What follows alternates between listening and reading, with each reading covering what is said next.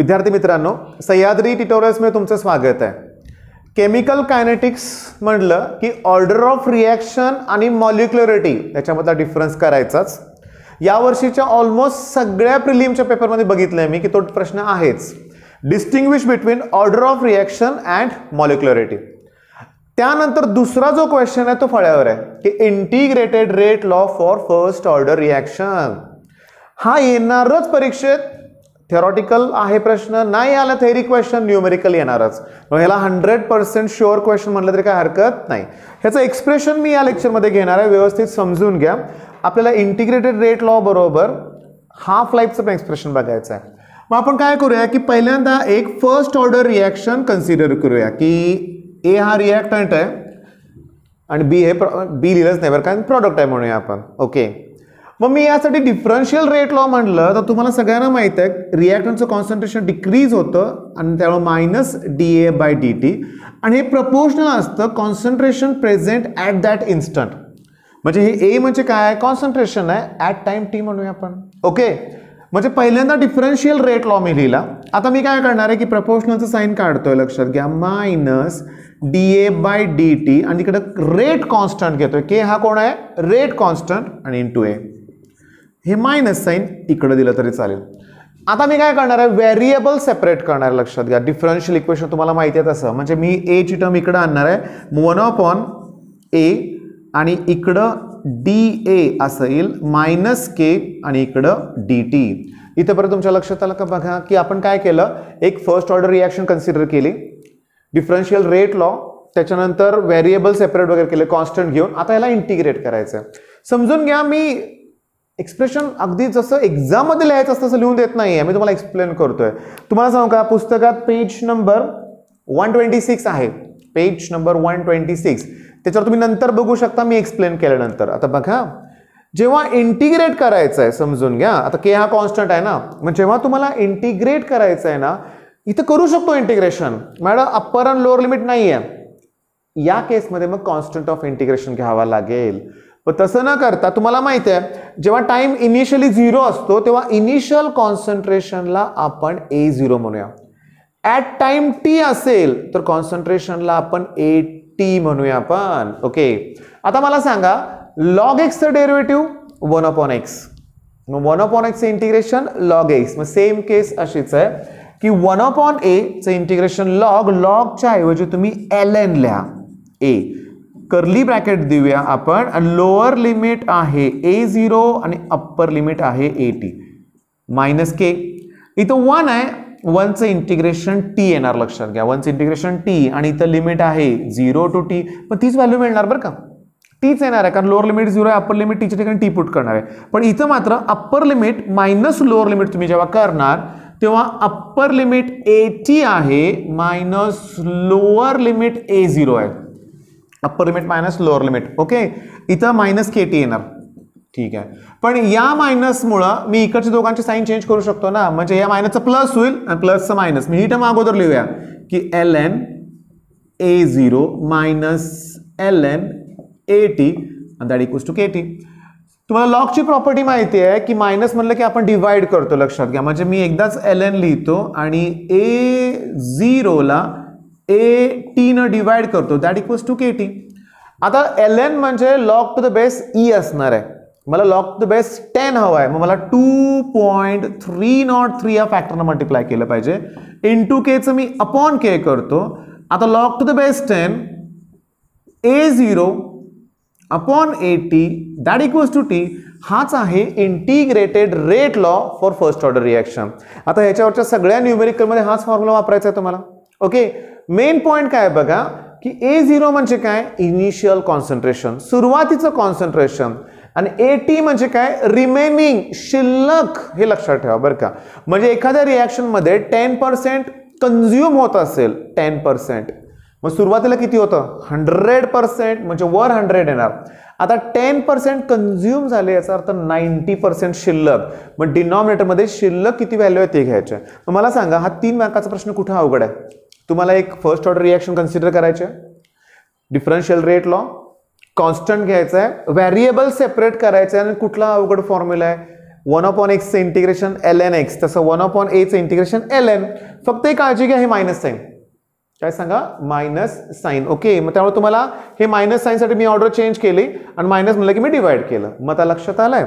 आता integrated rate law for first order reaction झालं. Okay, आता हाफ लाईफ. आता हाफ लाईफ म्हणजे तुम्हाला माहिती आहे की हाफ लाईफ नावातच कळते तुम्हाला की ती रिॲक्शन हाफ कंप्लीट होणार आहे, म्हणजे 50% रिॲक्टंट कन्झ्युम होणार आहेत. म्हणजे बघा आता आपला टीचा फॉर्म्युला काय, 2.303/k log to the base 10 आणि a0/80, a0/80. ओके, आता मला सांगा when, बघा टी ची व्हॅल्यू टी हाफ म्हणजे हाफ लाईफ एवढी जर घेतली तर रिमेनिंग कॉन्सन्ट्रेशन जे असणार आहे ते सुरुवातीच्या कॉन्सन्ट्रेशनच्या हाफ असणार ना. ओके, मग आता आपण टीच्या ठिकाणी व्हॅल्यू पुट करूया, टी हाफ 2.303/k तसंच ठेवावं लागेल मला. लॉग टू द बेस 10 इथं a0 आणि a ची व्हॅल्यू शिल्लक म्हणजे a0/2. a0 ला a0 कॅन्सल होईल, म्हणजे मला असं मिळेल की टी हाफ इक्वल्स टू, बघा 2.303/k into log to the base 10 2, कारण a0 ला a0 कॅन्सल 1/2चं वरती रेसिप्रोकल 2 होणार ना. आता एक लक्षात घ्या, 2.303 लॉग टू द बेस 10 2 ची व्हॅल्यू 3010/k. मी तुम्हाला सांगू का, आता हे कॅल्क्युलेशन कसं करणार म्हणल्यावर लॉग टेबल वापरणार म्हणू नका, लक्षात घ्या. का, कारण हाफ लाईफचा फॉर्म्युला फिक्स आहे 0.693, म्हणजे त्यामुळे तुम्हाला व्हॅल्यू माहिती पाहिजे, लक्षात घ्या. आणि अपॉन रेट कॉन्स्टंट. हा हाफ लाईफचा फॉर्म्युला फक्त फर्स्ट ऑर्डर साठी हे डोक्यात ठेवा, फक्त फर्स्ट ऑर्डर साठी आहे तो, झिरो ऑर्डर साठी नाही आहे. एक लक्षात घ्या, इथं के वर तो डिपेंड आहे, रेट कॉन्स्टंटवर डिपेंड आहे, कॉन्सन्ट्रेशनवर डिपेंड नाही आहे. तर कॉन्सन्ट्रेशन डबल ट्रिपल हाफ काहीही करा, हाफ लाईफ चेंज होणार नाही फर्स्ट ऑर्डर साठी. मग तुम्हाला प्रश्न कसा येईल, डिफाइन हाफ लाईफ आणि डिराइव एक्सप्रेशन फॉर इट. मग एक्सप्रेशन तुम्हाला मी दिलंय, पण डेफिनेशन पुस्तकातली बघून लिहा. गंमत म्हणजे हाफ लाईफ आपल्याला फिजिक्समध्ये पण आहे, तिथली डेफिनेशन वेगळी आहे. हाफ लाईफ गेल्या वर्षी पण थोडाफार पार्ट होता, तिथली डेफिनेशन वेगळी आहे. केमिस्ट्रीच्या पेपरमध्ये पुस्तकातली डेफिनेशन लिहा. आता मी काय करतोय बघा, की पहिल्यांदा जे आपण घेतलं half लाईफचं expression, integrated rate law तयार केला तो फर्स्ट ऑर्डर साठी. आता आपण विचार करूया झिरो ऑर्डर साठी. मग directly reaction rate differential rate law लिहितो, म्हणजे असं येणार बघा की minus dA/dt that equals to k आणि a⁻0 रे बाळांनो. a⁻, काय सांगा, 0. झिरो ऑर्डर आहे ना, म्हणून a⁻0. फर्स्ट ऑर्डर असतं तर a⁻1 आला असतं. ओके, आता लक्ष द्या, व्हेरिएबल सेपरेट करताना या साईडला -dA येणार आणि या साईडला dt येणार. इंटिग्रेट करताना तुम्हाला माहितीच आहे, लक्षात घ्या, 0 असताना initially a0 at time t a आणि t. आता लॉजिक असं आहे, हे मायनस आहे, कर्ली ब्रॅकेट देऊया आपण. याचा कोएफिशियंट 1 आहे, जसं x चं डेरिव्हेटिव्ह 1 म्हणलं 1 चं इंटिग्रेशन x, तसं इथं 1 चं integration with respect to dA असल्यामुळं a येणार. Upper limit at, lower limit a0 आणि दॅट इक्वल्स टू kt येणार आहे. अप्पर लिमिट t आणि लोअर लिमिट कोण आहे, 0. आता गंमत बघा, मायनस साइन इथंच आहे. पहिल्यांदा तुम्ही अप्पर लिमिट पुट करणार, a च्या ठिकाणी at लिहिणार, मायनस a0 लिहिणार, तोंडी सांगतोय. पण या मायनसमुळे त्याची साइन परत चेंज होणार, तेव्हा तुम्हाला फायनली काय मिळणार आहे की a0 आणि minus at that equals to kt. मग मला मिळालं t चा फॉर्म्युला काय मिळाला की a0 मायनस at आणि अपॉन k. मग हा जो टाइमचा फॉर्म्युला आहे, हा जो इंटिग्रेटेड रेट लॉ, हा कोणासाठी आहे, झिरो ऑर्डर रिॲक्शन साठी आहे, लक्षात घ्या. ओके, कोणती, झिरो ऑर्डर रिॲक्शन. ठीक आहे. आता तुम्हाला सगळ्यांना माहिती आहे की जर टी ची व्हॅल्यू टी हाफ घेतली तर रिमेनिंग कॉन्सन्ट्रेशन जे इनिशियल कॉन्सन्ट्रेशन आहे त्याच्या हाफ असतं. मग चला ही व्हॅल्यू इथं पुट करूया ना. मग टी इक्वल्स टू काय येणार, हे a0 तसंच राहणार, at ची व्हॅल्यू a0/2 आणि बाय k. ओके, आता ऐका माझं, हे 1 आणि हे -1/2, 1/2 म्हणजे हाफ ना, 1 मधून हाफ मायनस केले की हाफ येणार. म्हणजे तुम्हाला वरती a0 राहणार, हाफ म्हणजे 1/2 आणि हे k तसंच राहणार आहेत.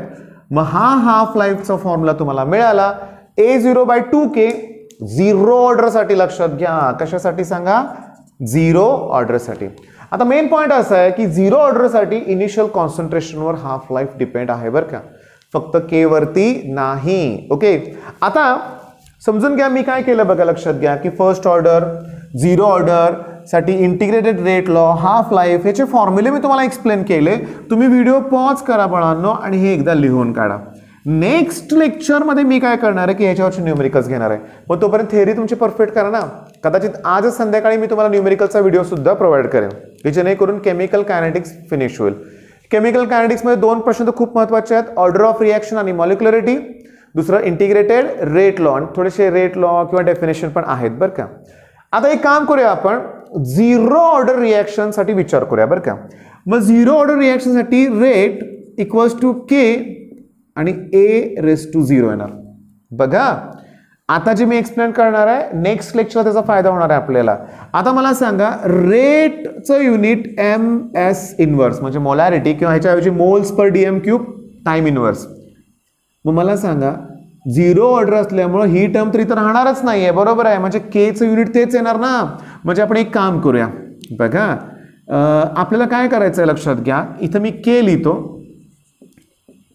युनिट लिहिलं ना बघा लक्षात घ्या. आणि झिरो ऑर्डरसाठी एम एस इनवर्स असं येणार लक्षात घ्या, केचं युनिट. ओके, आता फर्स्ट ऑर्डरचा विचार करूया बरं का. बघा फर्स्ट ऑर्डर म्हणजे इथं रेस टू 1 येणार, याचं युनिट फिक्स आहे एम एस इनवर्स. इकडं के, concentration, molarity, moles per D M cube हे काय होतील कॅन्सल, म्हणजे सेकंड इनवर्स. म्हणजे फर्स्ट ऑर्डरसाठी टाइम इनवर्स म्हणजे सेकंड इनवर्स, मिनिट इनवर्स जसं दिलं असेल व्हॅल्यू ते. लॉजिकली विचार करा, आता सेकंड ऑर्डर जर असेल, सेकंड ऑर्डर इथं 2 येणार. आता होणार आहे काय बघा, समजून घ्या. म्हणजे मला इथं खाली लिहितो बरं का मी, M S inverse equals to के आणि एम स्क्वेअर मी इथं लिहितो. याला स्क्वेअर कॅन्सल होईल, एम रेस टू प्लस 1 वर गेल्यावर एम रेस टू मायनस 1 होईल. म्हणजे सेकंडसाठी बघा, आता सेकंडसाठी एम रेस टू मायनस 1. हां, आता मी लॉजिकली सांगतो, थर्डसाठी M raise to minus 2 S raise to minus 1, फोर्थसाठी M raise to minus 3. हां, आता सांगू तुम्हाला नेक्स्ट लेक्चरला मी MCQ सुद्धा घेणार आहे. त्यात MCQ अशा आहेत, फुल डाटा दिलाय, के ची व्हॅल्यू दिले आणि find order of the reaction. मुलं नको ते कॅल्क्युलेशन करून बसतात. तुम्हाला सांगतो के ची व्हॅल्यू दिली ना, त्याचं युनिट काय दिलंय बघा ना. आणि जर युनिट तुम्हाला टाइम इनवर्स दिले तर ती फर्स्ट ऑर्डर रिॲक्शन आहे, दुसरं काय करायचंच नाही आहे लक्षात घ्या. तर हा चार्ट अतिशय महत्त्वाचा आहे. मग काय लक्षात आलं तुमच्या, रेट कॉन्स्टंटचं युनिट ऑर्डरवर डिपेंड आहे, त्यानुसार व्हॅरी होत आहे. पण रेटचं युनिट एम एस इनवर्स हे फिक्स आहे. मग या गोष्टी तुम्हाला लक्षात ठेवायच्या आहेत. सांगू का, न्यूमेरिकल्स अतिशय सोपे आहेत, अतिशय सोपे. ठीक आहे, फक्त काय होतं माहिती आहे का की कॉन्फिडन्स ठेवा. ओके, न्यूमेरिकल्स फार मोठ्या म्हणून टेन्शन घ्यायचं नाही आहे, थोडंसं वाचायचं, गिवन डाटा बघायचा. नाही तर संध्याकाळपर्यंत वाट बघा, मी लेक्चर अपलोड करणारच आहे. म्हणजे केमिकल कायनेटिक्स आज तुमचा एकदम परफेक्ट होणार आहे, लक्षात घ्या. करा चांगला अभ्यास. बेस्ट ऑफ लक. धन्यवाद.